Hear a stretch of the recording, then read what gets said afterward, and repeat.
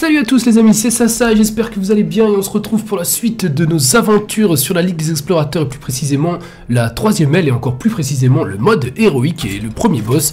Et sans plus attendre, eh bien tout de suite on va aller voir de quoi il s'agit. Et bien sûr il s'agit du Seigneur Ondulance. Alors vous vous souvenez, dans le mode normal il faisait apparaître une petite 1-1 pourrie, mais ici ça va changer. Déjà il va mettre que des gros tons et en plus à chaque tour ça va être une 1-1, puis une 2-2, puis une 3-3, puis une 4-4, puis ainsi de suite. Donc ça va devenir des bêtes très grosses et ingérables. Donc il y a plusieurs styles de decks sur lesquels vous pourriez partir. Un mage freeze pour ceux qui se sentent à l'aise avec le mage freeze. J'ai décidé de partir ici sur un deck un peu plus sympa, le deck voleur meule.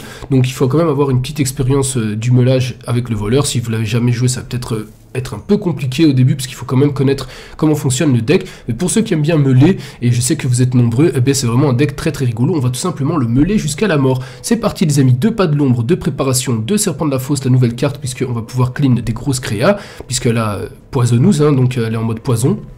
C'est-à-dire que dès qu'elle touche une cible, ça va la tuer immédiatement. 2 assommés, 2 recrutements, que vous ne jouez que sur les oracles froides lumière, ça c'est très important. Une trahison, 2 assassins patients, exactement dans la même optique que les serpents de la fosse. 2 hospices funestes ici qui peuvent vous aider à tout clean. Les chouettes becs de fer, quand ça sera le token qui va faire apparaître avec son pouvoir héroïque, si vous la jouez dessus, ça redeviendra une 1-1. Le bras de barbe de bronze ici qui pourra comboter si vous êtes dans la merde avec le robot de soin antique ou seulement à utiliser en préférence avec l'oracle froide lumière. Cobra empereur dans la même optique que l'assassin patient et que les serpents de la fosse, le seigneur de la mort pour venir temporiser, 2 assassinés, 2 robots de soins antiques et les disparitions quand le board est trop full. Tout simplement vous allez lui meuler des cartes et vous allez faire disparaître toutes les créas sur son board. Voilà les amis, sans plus attendre, eh bien on va tout de suite se lancer et aller lui péter le fion comme on dit. Alors est-ce que je suis bien héroïque, Seigneur Ondulance, c'est parti, on va pas se tromper de deck voleur meule. Le bon meule à l'ancienne. Bon, là, il est évidemment, c'est pas un meule classique, puisque comme notre ami joue des cartes ultra pétées, et bien, on a tout simplement de quoi le calmer. Ondulance. Alors, serpent de la fosse, c'est bien. Recrutement, assommé, on va gicler dans un premier temps, c'est pas ce qu'on recherche. On recherche de quoi prendre le contrôle du board, c'est ça qui est hyper important sur ce fight, les amis. Alors, la prépa, ça pourrait nous être utile. Alors, notre ami qui a 45 points de vie, et vous allez voir... Ah bon? T'es vraiment pas respectueux, toi. Voilà.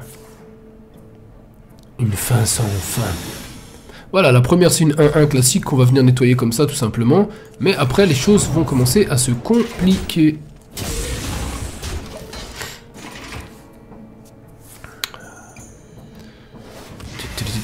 Voilà, vous voyez, tiens, ça va être une 2-2, puis il va commencer à mettre des grosses créas bien dégueulasses. Alors là, carrément, il va piocher, c'est très bien, puisqu'il pioche comme un gros sagouin. Ça, est-ce qu'on peut déjà le meuler là au prochain tour? On va vérifier, il a une carte, quoi qu'il arrive.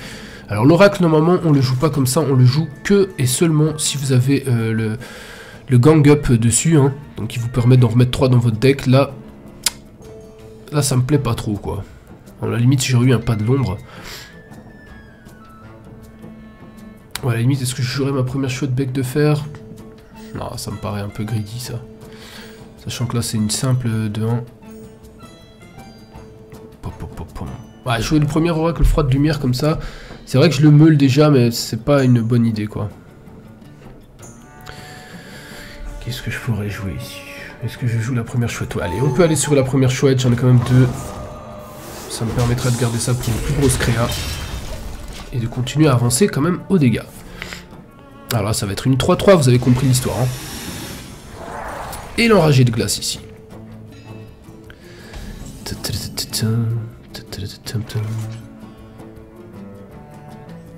J'ai envie de le jouer pour repiocher de la carte, on pourrait peut-être la renvoyer dans notre main, puisqu'ici on peut clean tout le board, c'est ce qu'on va faire. Et ici on va le faire déjà piocher. Il a 8 cartes, ça va déjà le meuler.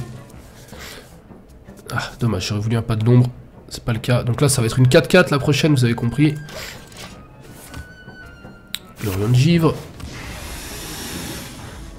Et un élémentaire d'eau. Donc là... Ah, trahison, ça c'est pas mal. Si je fais ça sur lui, ça va le geler. Ça c'est pas con, quoi.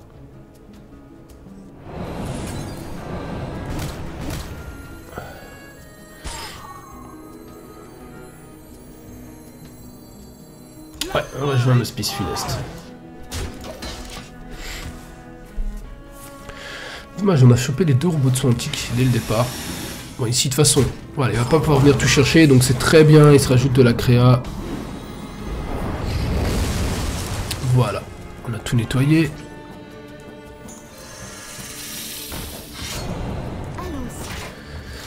Il s'est armor up, hein, ce salopard, avec le sort qui lui a fait piocher les cartes. Alors, vous voyez, une 6-6, là, ça commence à devenir complexe. Là, par exemple, si on joue la chouette dessus, eh bien simplement, ça va la clean. Alors là, on a le pas de l'ombre, là, ça vaut la peine.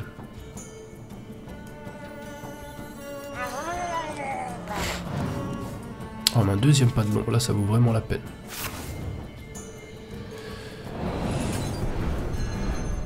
On pourrait même lui faire un petit combo Bran, machin. Le problème, c'est qu'il va me clean le Bran, et le Bran est tellement important ici.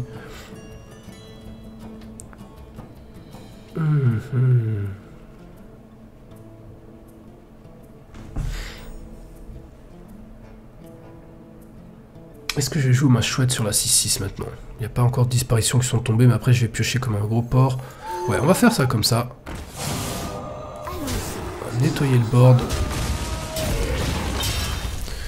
Et là, normalement, ça serait safe de le jouer.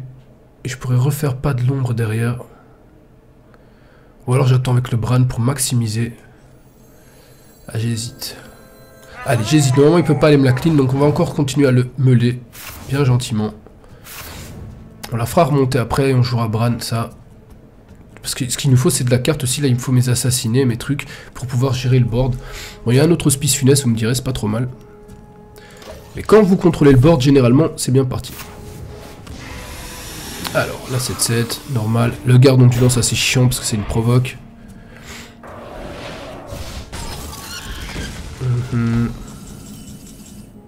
Alors là, c'est ce qu'il nous fallait. Alors, les oracles qui sont hyper importants ici. Alors, je pourrais potentiellement jouer le Bran et le truc. Ah, le problème là, c'est que j'ai pas eu d'assassinat. On va quand même essayer. On va essayer d'accélérer.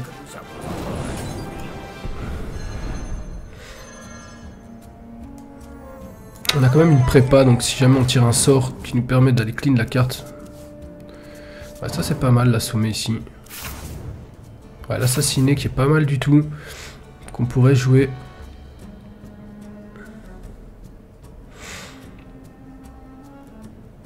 J'ai deux prépas, donc je pourrais clean le board ici. Hein.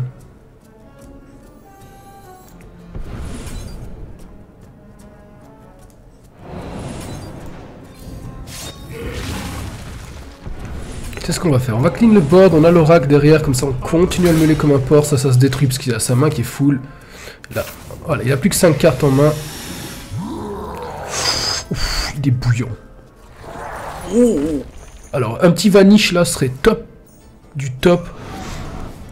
On s'en fout complètement, hein, parce qu'une fois qu'il aura plus de cartes avec les oracles, tout, il faut qu'on essaie de garder le Bran en vie, ça c'est super important quoi. Alors là on est bien. Alors, on est parti commencer avec ça. Encore un recrutement. Allez, ça c'est bien.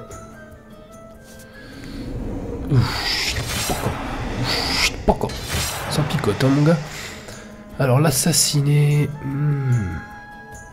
On pourrait jouer ça. Ça va le faire passer. Il va quand même passer. Il va forcément filer sur le Bran.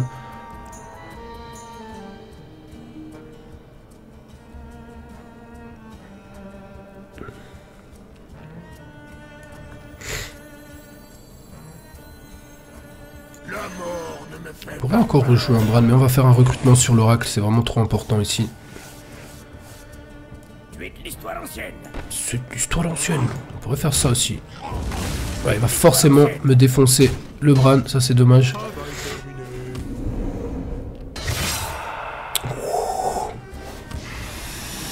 Voilà, 9-9.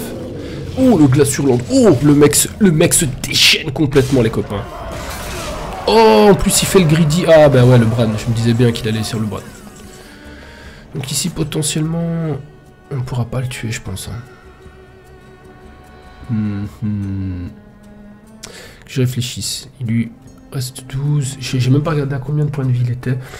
Ici, j'ai pas eu mon vanish, mais on va essayer de le tirer quand même, c'est important. Ah, le voilà. Voilà, il est à 4, il est à 6, à 5, ouais, on est pas mal du tout. Donc c'est ce qu'on va faire, et on va vanish, et tout ça va disparaître. Allez, il a mis du temps à venir, et là on est très bien, on a encore 4 oracles en main, et ça va lui faire overmal. Voilà, il a 6 points de dégâts, vous avez compris, normalement c'est la win. On rigole un bon coup. Qu'est-ce qui t'arrive? Alors il a combien quand même? Normalement, il prend 6, après ça va être 7, 8, donc 15. Ouais, c'est la win, c'est la win assurée. 7, 8. Oh. Si j'ai bien compté, c'est la win assurée. En plus, on a une deuxième disparition. Si on veut, on pourrait même le... Oh! Oh, comment tu prends cher! Oh! Et... on lui dit, ah, bien joué! Ah, là, tu vas bien manger. Oh! Ah! Et voilà comment on meule un naga qui est un peu trop fin. Comme ça, on lui explique qu'on est... Mais de rien. C'est moi qui la tienne. Il voulait manger du murloc, et bien on lui a servi de l'oracle et... apparemment, c'est pas vraiment très digeste. Voilà les amis, j'espère que ça vous a plu. En plus, je vais pas vous mentir, c'est passé... du first try avec ce petit deck sympathique, parce que j'avais fait 2 tries avant, j'avais testé 2 autres decks, et c'était pas passé loin, mais c'était un peu chiant, j'étais parti sur un mage pour clean le board. En vérité, avec le deck meul, c'est le top du top, ça m'est venu tout de suite à l'esprit en le voyant jouer ces grosses créas, et ça fonctionne du tonnerre.